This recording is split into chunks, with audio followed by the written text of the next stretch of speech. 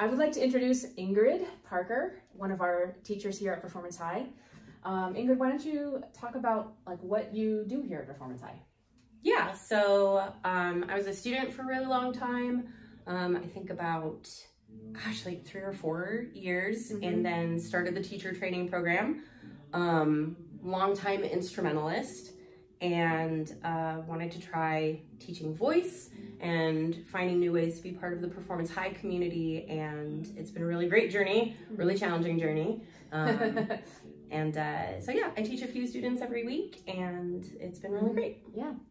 But you've been teaching for a long time. You're teaching music for a long time. I have been teaching music a long time. Yeah, I became a band director in public school in Arizona in 2007. So I've been teaching mostly like preteen teenagers for that time. And then moved to Colorado in 2011, and I've been teaching with Boulder Valley School District that entire time, also instrumental music. Yeah, great. Yeah. Do you find that teaching voice is different from teaching instruments? It is so different. Yeah. It is so different. Because when you're teaching an instrument, most of it is on the outside of the body. Right. And there's so much that I can see, as well as hearing it. And with voice, the instrument is inside the body, and it's so, and every body is unique. We all have our unique challenges. And so I also really love the challenge and the uniqueness.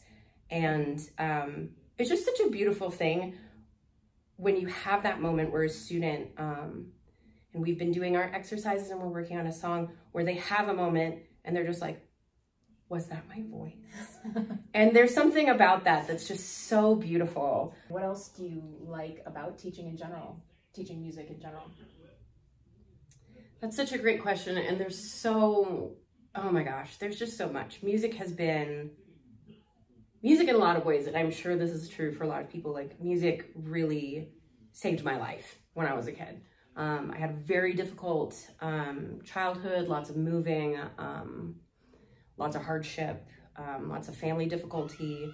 And, you know, it was really lovely because the music room was the place that I could go it was safe, it was consistent, it was encouraging, it was something I was interested in.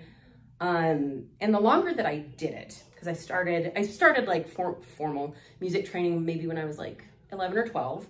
And then the longer I did it, the more I realized too how much I love the problem solving aspect of it.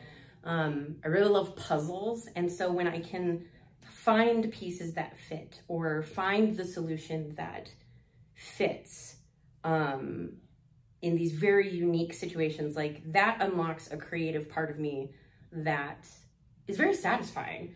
And I really, really enjoy that. And seeing people grow in their confidence and grow into their artistry and grow into something that fulfills them and makes them happy and gives them that wonderful space to just like be themselves.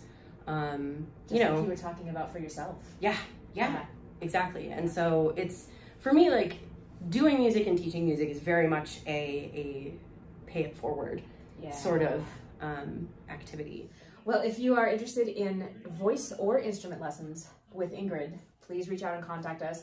Ingrid teaches pretty much everything. I mean, even things we don't have officially listed at Performance High. So can you list the instruments you teach? So the instruments that I am most masterful in are going to be brass instrument. Like I said, I started on French horn. I play a lot of trumpet, a lot of trombone, tuba, instruments like that. I'm also pretty good at teaching woodwind instruments up to a certain point. So like flute, clarinet, saxophone. So wind instruments primarily, but I've also taught percussion and strings. And so I'm jack of all trades, master of none, I suppose. And then of course voice. And then of course voice. All right. Well, thanks for taking a few minutes. Thank you. Yeah.